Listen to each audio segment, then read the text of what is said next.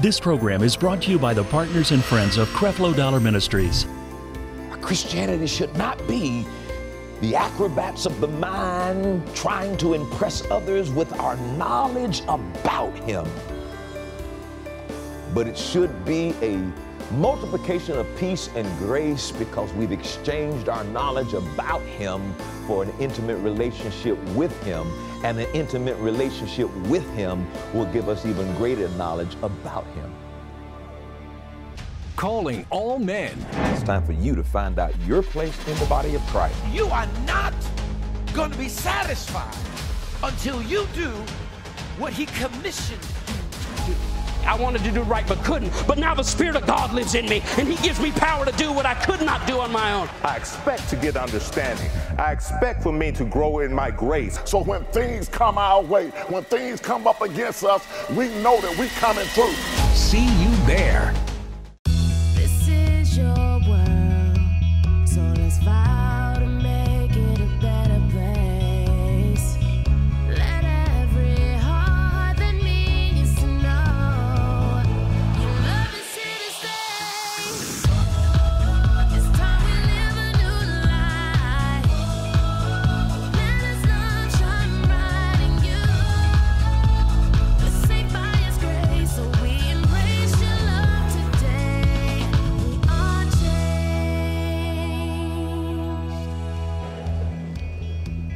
This morning, we're going to continue with our series, The Art of Being Alone with God. And this morning, we're going to talk about the benefits of knowing God, the benefits of an intimate relationship with God. We're going to talk to you this morning about how to exchange your knowledge about God for an intimate relationship with God. How do I exchange my knowledge about God for an intimate relationship with God? Most of life's problems are solved through an intimate relationship with God, learning how to practice the art of being alone with Him. It is this secret place. It is this thing that we do along with God that empowers us in a way with benefits that sometimes religion just doesn't understand it enough to explain it to you. But I can promise you this: when you make a commitment to develop an intimate relationship with God, things that used to be a mystery will no longer be a mystery to you. It becomes difficult for you to have a problem having faith in God when you're spending time with Him. It's very hard for you not to release the fruit of the Spirit when you're spending time with the fruit.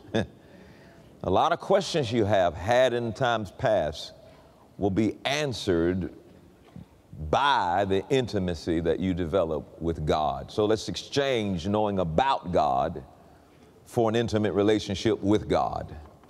And that means that we've got to understand that however important mechanics are to you, and they should be important to you, the mechanics of faith, the mechanics of prayer, the mechanics of confession. I'm glad that you know all of those things, but why know all of those mechanics and fail to get to know God? Why execute the mechanics of faith, confession, and prayer, and you have no relationship with God?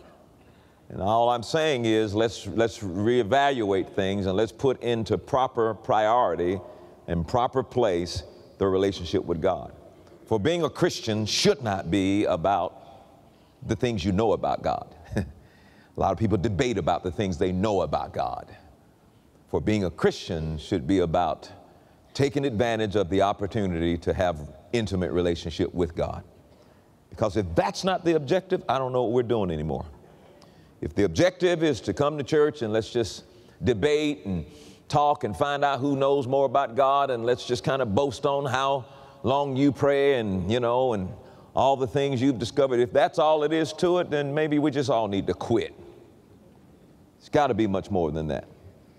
And it is. It is the opportunity for human beings who once there was enmity between you and God. The opportunity because of the blood of Jesus, and the opportunity because of salvation to be able to come before a loving God and to have intimate relationship with an invisible partner that you cannot see, but you know he's there.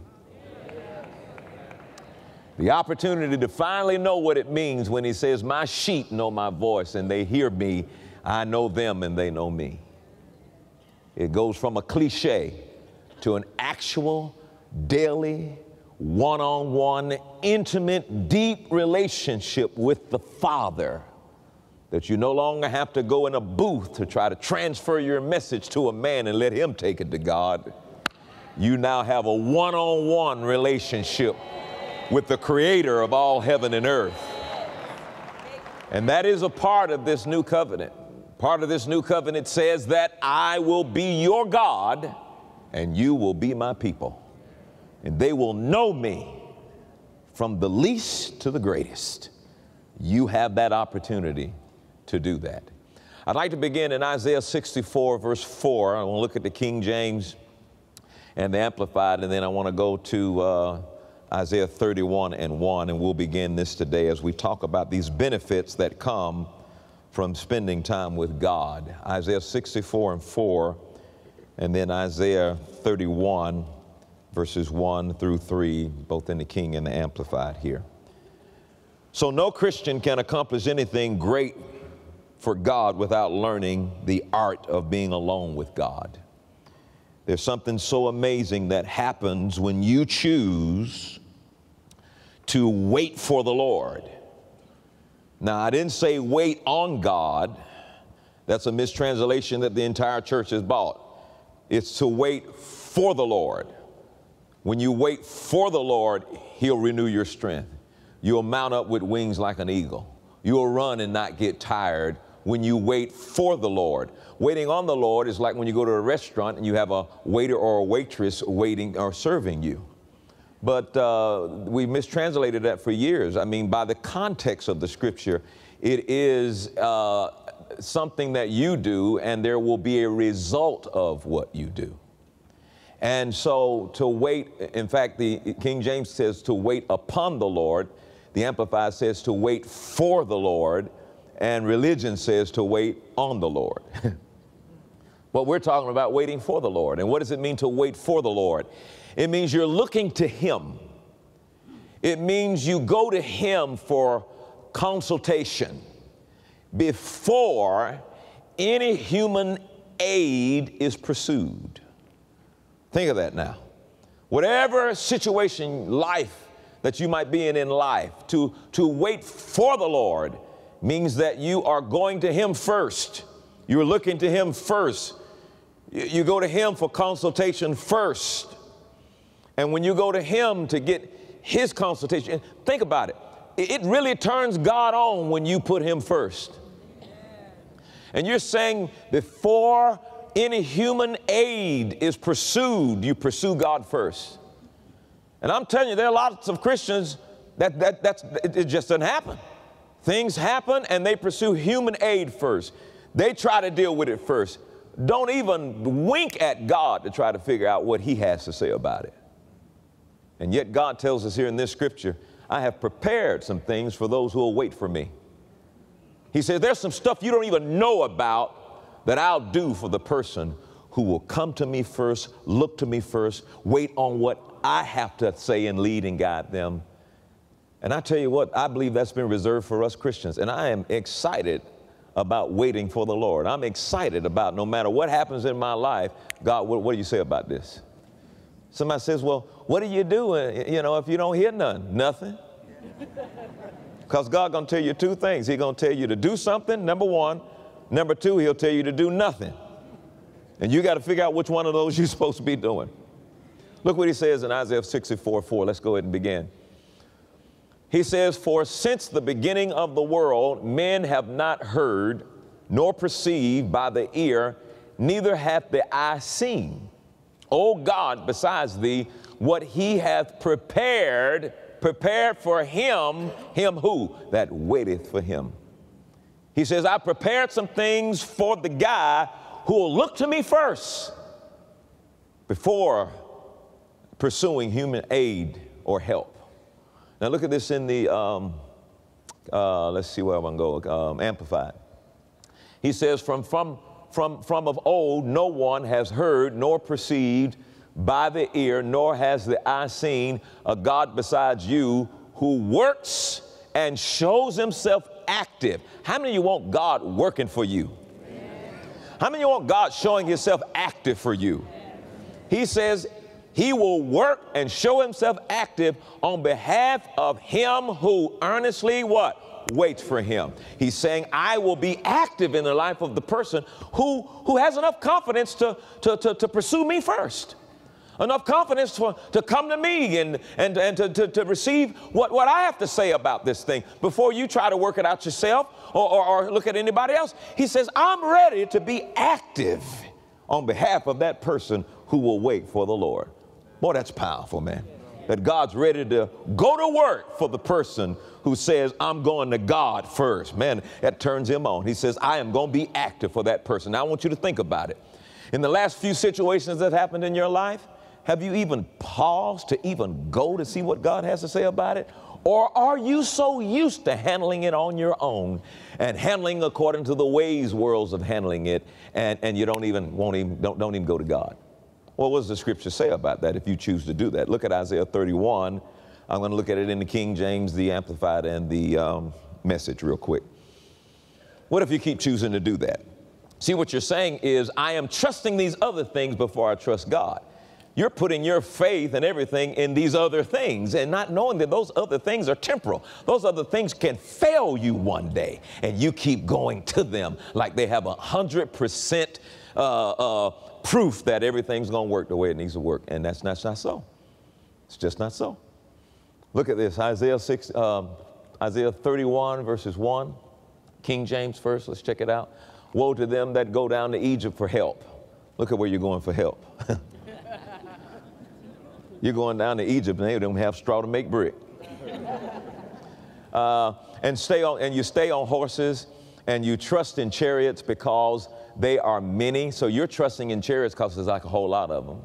And you're trusting in the horsemen because they are many, because they are very strong. But they look not unto God, the Holy One of Israel, neither seek the Lord. Verse 2. Yet he also is wise and will bring evil and will not call back his words, but will arise against the house of the evildoers and against the help of them that work iniquity. Verse 3.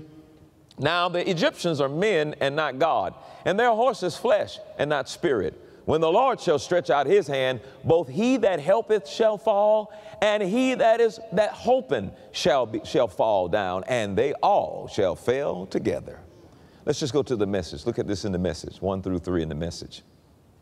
Now, the key is, will you go to God? Look at what he says here. Doomed to those who go off to Egypt, thinking that horses can help them. Impressed by military mathematics, awed by sheer numbers of chariots and riders, and to the Holy of Israel, not even a glance, not so much as a prayer to God. Man, that's something. He says, you go to the thing that looks impressive. You go to the thing because it has great numbers. But he says, where it comes to God, not even a glance, not even a glance. Not even a prayer. Wow. And there are lots of Christians that do that. You have financial problems? Not even a glance. Didn't even give a 2-word prayer to God about your financial problems. You went to what the world's used to going to.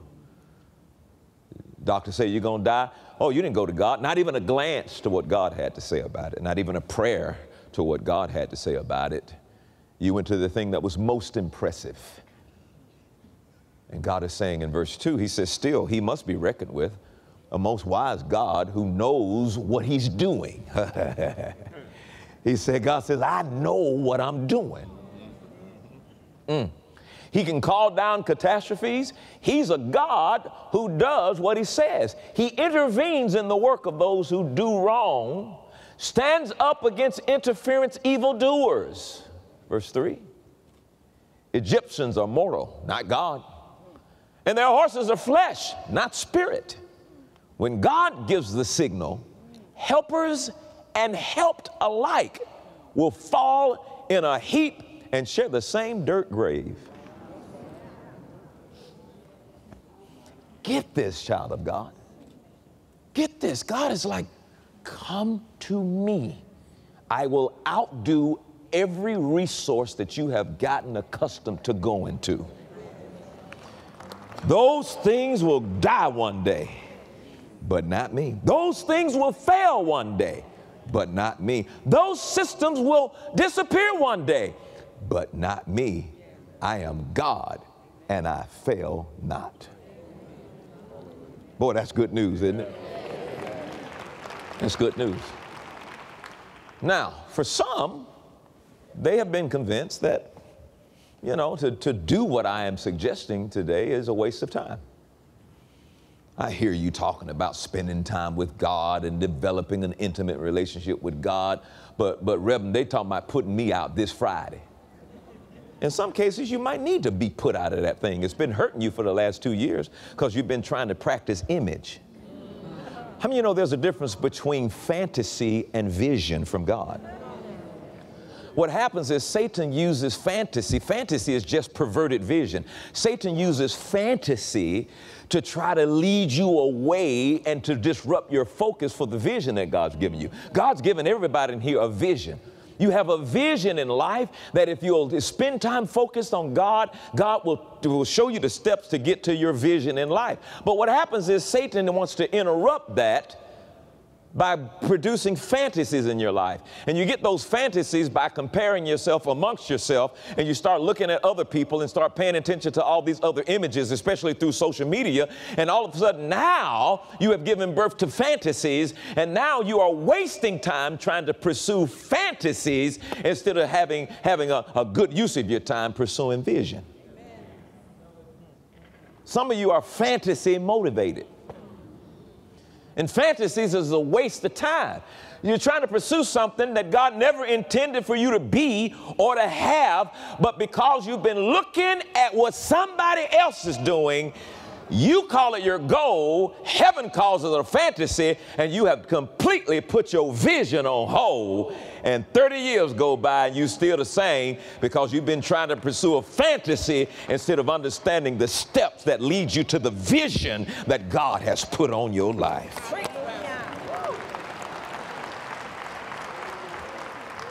Most of your problems are fantasy driven. Using your money to try to do something that's a part of your fantasy.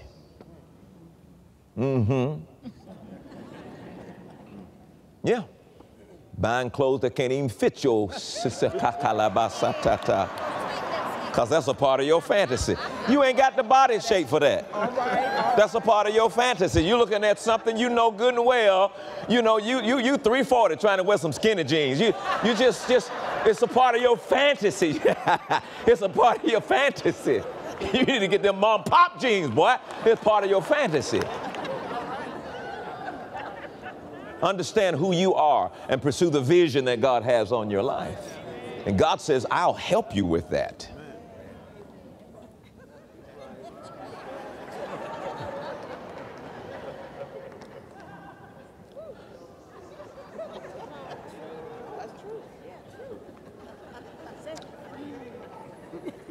And the church said amen.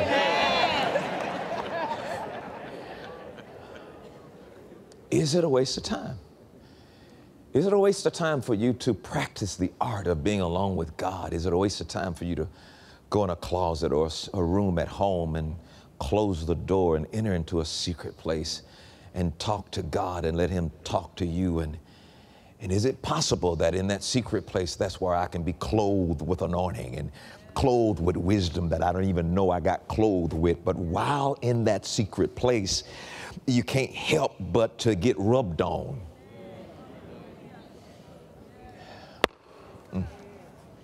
In that secret place, that anointing comes from that root word to anoint, to rub on and to rub into. And there's an anointing released in that secret place as you practice the art of being alone with God. And you don't come out like you went in. And publicly, people begin to experience your private time with God. This is what our Christianity should be. Our Christianity should not be the acrobats of the mind trying to impress others with our knowledge about him. But it should be a multiplication of peace and grace because we've exchanged our knowledge about him for an intimate relationship with him, and an intimate relationship with him will give us even greater knowledge about him. In fact, the first benefit of knowing God is revelation knowledge. The first benefit of knowing God is revelation knowledge. Go to Daniel chapter 11 and verse 32. The first benefit of knowing God is revelation knowledge. Revelation knowledge is not knowledge that comes from Sunday school quarterlies or the obtaining of degrees from universities. Revelation knowledge is not knowledge that comes from going to seminary. That's what tickles me so much about dudes who've been to seminary and now they cram themselves as I know everything because I have a doctorate from seminary. No, it's revelation knowledge, which is knowledge above natural knowledge, because this knowledge comes from God. It's exact knowledge. It's the same knowledge that Peter in the book of Matthew, when Jesus asked the question, who do men say that I, the Son of Man, am? And he told them this is what they've heard. Some say that you're Elijah. Some say you're this and that. And then Jesus looked at Simon and said, well, who do you? He looked at the disciples and says, who do you say that I am? And Simon opened his mouth without having the knowledge in his brain and said, thou art the Christ, the Son of the living God. Oops, what did I just say? And Jesus said, flesh and blood hath not revealed this unto you, but my Father which is in heaven has revealed this unto you. Praise God. And he says, you no longer will be called Simon, the son of Jonah. You are now Peter, because of that revelation, that knowledge that's come through you has made you more solid. It's made you more rocky, praise God. And then he said, and upon this rock, revelation knowledge, I'm going to build my church, and the gates of hell shall not stand against it. It what? Revelation knowledge. Satan will not be able to stand against revealed knowledge. And God is saying, when you get along with me, I'm going to give you something not even the devil going to be able to overcome. See, there's something about getting the word of God. God wants you to get you in the bedroom where you can get a word from God, an intimate place where you can get something from him. Yeah, I'm glad you know how to quote the entire book of Revelation, but do you have revelation of revelation? Because breakthrough won't come by memorizing. A breakthrough comes by spending intimate time with him, and then he gives you something that'll be tattooed on your spirit forever.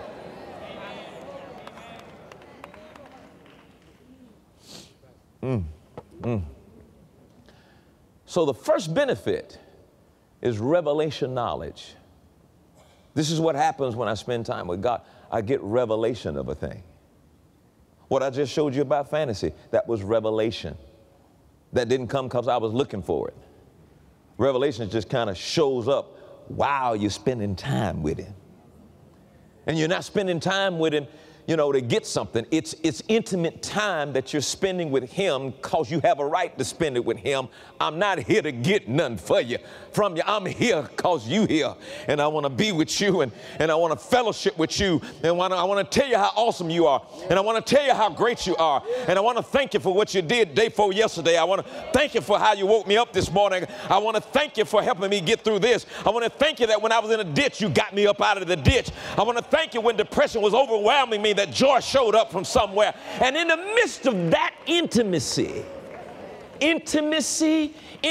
which means you're not going in trying to hold a secret.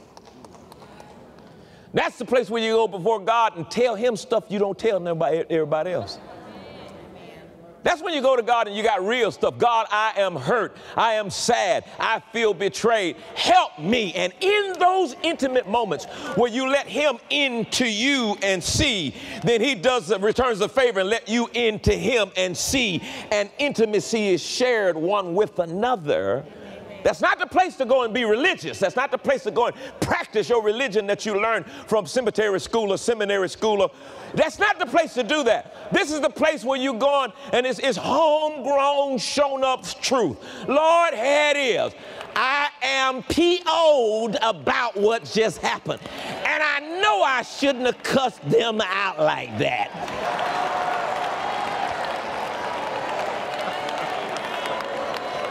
I apologize for all that truth. I thought I was with God by myself. That's intimacy. Are you struggling to know the will of God for your life? Do you constantly feel weighed down by life's issues? In the last few situations that happened in your life, have you even paused to even go to see what God has to say about it? Most of life's problems are solved through an intimate relationship with God. Get this, God is like, come to me. I will outdo every resource that you have gotten accustomed to going to. Those things will fail one day, but not me. Those systems will disappear one day, but not me. I am God, and I fail not. Trade your knowledge about God for an intimate relationship with Him today with this 3-message series for a love gift of $15 or more. Your intimate relationship with God is a game changer. Know God's will. Live in victory by discovering the transformative power of knowing God. Omaha, Nebraska, Woodbridge, Virginia, and Philadelphia, Pennsylvania, we are on the way. Join Pastors Creflo and Taffy Dollar for one day only. The Word of God in the mouth of a believer coming out of your mouth produces power, produces change, produces authority that has to tell the sickness and disease, you cannot remain because of the authority that I have been given through the Word of God. I come because I enjoy the Word, and the Word is awesome, and you always get a good message that comes breakthrough. If they want answers to their life and they want change, then they need to come, because there's always a word that's going to bring revelation knowledge. Join us in Omaha September 13th, Woodbridge on October 11th, and Philadelphia on November 15th for one day only. Hurry before time runs out and claim your free seat. Call, text, or go online to register today. I pray that this broadcast blessed you today, and rest assured that your financial contributions to Creflo Dollar Ministries are always used to minister the gospel of grace. We minister to the physical and spiritual needs of millions around the world daily, and your contributions help us do just that. Thank you in advance for your support, and we love you, and we're praying for you daily.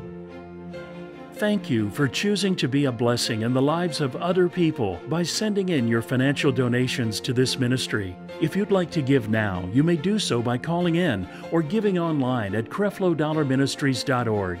Thank you, and God bless you. When visiting New York and Atlanta, join Creflo Dollar at World Changers Church International. Service times are Saturdays at 6 p.m., Sundays at 10 a.m., and Wednesdays at 7 p.m. For more information, visit us online at creflodollarministries.org.